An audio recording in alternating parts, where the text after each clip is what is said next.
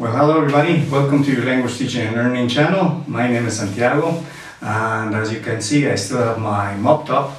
I'm doing this video in the middle of June. I don't know when I will post it, but in any case, this is not an official Beatle mop top. This is more like a Rolling Stone one. But in any way, we've been talking about facts and certain interesting things that were taking place around the time of the Beatles, right? And we mentioned last video about some of the broadcasting, policies that you have or regulations. And just so that you have an idea, I don't know if you've heard this song, and if you haven't listened to that song, this is before the Beatles. It's called Tell Laura I Love Her. Okay, this is in the 1960. Two things about that song. First of all, listen to it and, let me know what you think.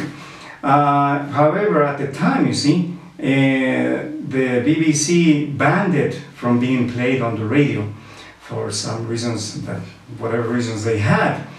Okay, later on they changed their minds anyway, but in the beginning that song was banned. But if you listen to it, you say, well, why? I just don't understand why, right? And also remember about the stereo sound. In that song you have that too, like if you've ever listened to song music before that, for example, in the 50s, you had Elvis, but you also have like Sha-Na-Na.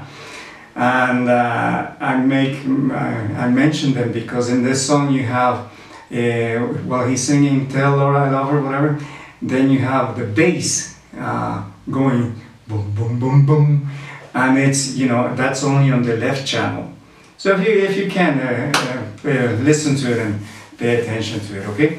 We also mentioned that at the time you had obviously other groups, and the Rolling Stones were also, getting to be more and more famous along with other people too.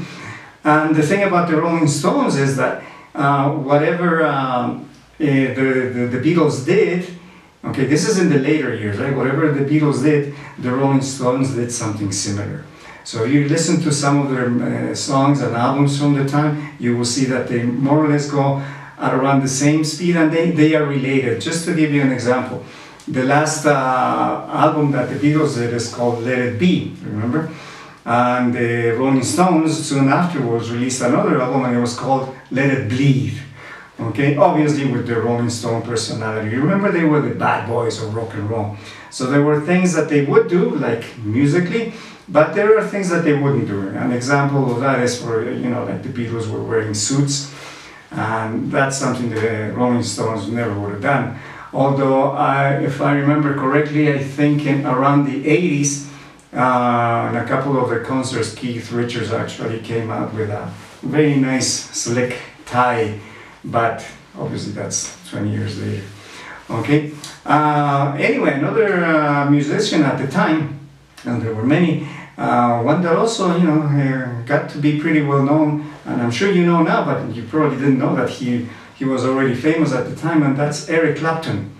Okay, yeah, Eric Clapton was famous at the time of the Beatles. You see, if you check some pictures of graffiti on the walls in that time, you see some things like Clapton is God. That's how good he was, good old slow hand.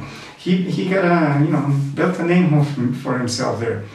And just so you have an idea, if you remember, the Beatles were having in the later years some problems. It is said that in one of the sessions, Ringo Starr just got fed up and just left the studio and disappeared. Didn't tell anybody anything. For 2 weeks he went to the Bahamas or something.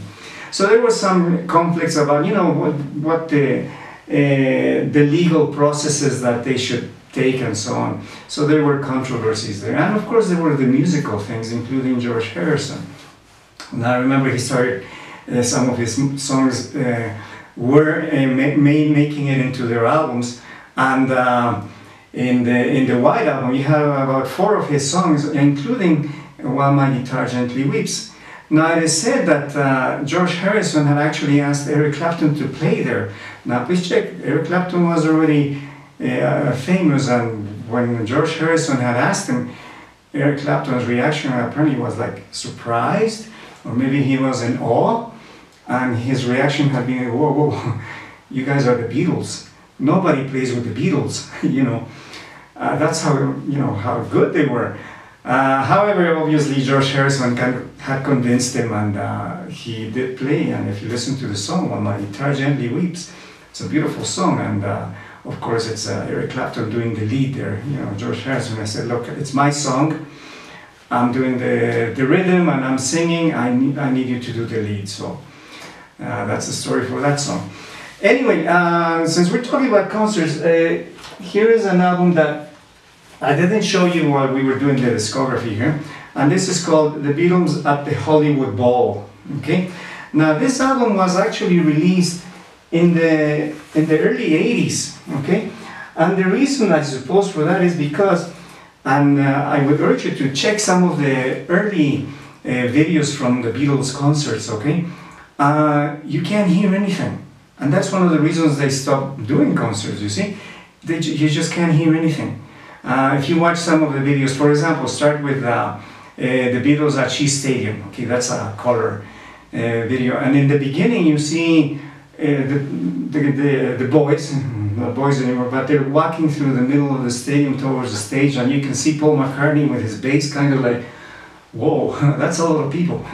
It wasn't normal to have that before. You see, if you were good, the Beatles started in the cavern. You know, very small area, sweaty and everything. We won't have it anymore ever again, I think. And then, if you got good, you got to play in bigger bars or clubs, and that's why they ended up going to Germany. But it was clubs, you see, bigger clubs. That's it, not concerts the way we knew until before the pandemic here, right? So, you know, if you check those videos, even in some of the videos, you can see. For example, Paul McCartney in one of them, he says, "Okay, for our next song, if you can hear it," okay. On another video, there's John Lennon. He was a little more direct, and he's acted like a teacher or something.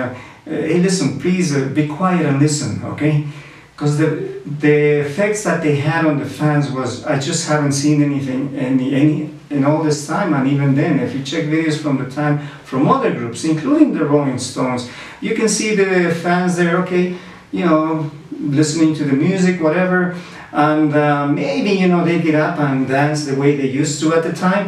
But that's it. In the case of the Beatles, everybody went crazy, screaming, shouting, fainting, and you know, the way the technology worked in that time for concerts, which, well, that was new at the time, it didn't really work out for the Beatles. That's why they stopped touring. They wanted to dedicate their time to music, but this led to other things. You see improvements in technology and everything else.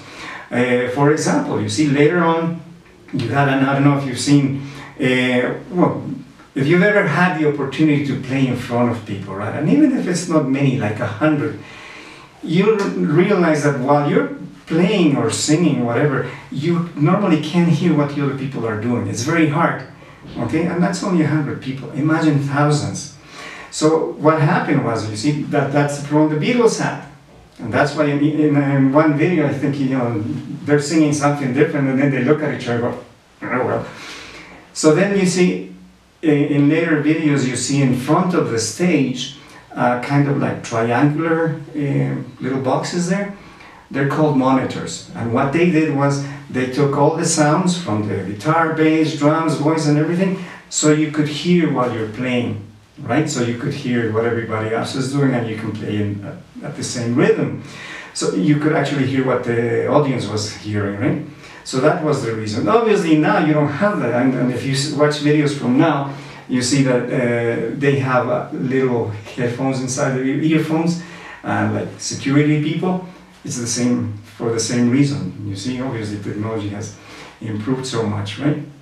And again, if you go to a concert now, well, I'm sorry, but the way we were going to concerts before the pandemic here, you know, like you had concerts in Central Park in New York, free concerts sometimes, and in England too, in London Calling, which used to take place around this time. You know, what do you have? You have in the center, in the front, the stage, the artist playing there, and somewhere in the middle of the field, you have the people who work the lights and the people who work the sound. You see, that didn't exist back then. Okay, and you can see videos that not only in the case of the Beatles, like John Lennon or other groups, you know, you're plugging in your guitar and you're adjusting the volume and so on. It's completely different, right? And all that had to change, you see, and it changed because of the Beatles, because nobody expected to have that kind of reaction in the fans. So they knew they needed to improve the sound and monitoring and everything else. Right now you have stacks of speakers. Back then, you look at the videos, you have maybe a speaker this big, an amplifier, and that's it. So definitely that led to many changes and things to improve in the future, right? And well, one of the things that I mentioned, you know, when Eric Clapton started playing, the Beatles also started later having contributions from other artists. For example, Billy Preston, he played in Let It Be. And then of course the Rolling Stones later, in their album Black and Blue, they also have Billy Preston there too. So you can see little things made big changes for the future, right? So anyway, we'll continue talking about music, but in the next video, we're going to talk about December 8th, 1980, okay? If you were around, you know, let me know what happened. Well, what did you feel? What did you learn? How did you react when you heard the news? If you weren't around, that is the date that John Lennon was assassinated in the entrance to his apartment building, the Dakota, by a fan who had actually spoken to him a few hours earlier. I hope you'll be able to join me in the next video. Meanwhile, take good care of yourself, okay? Goodbye.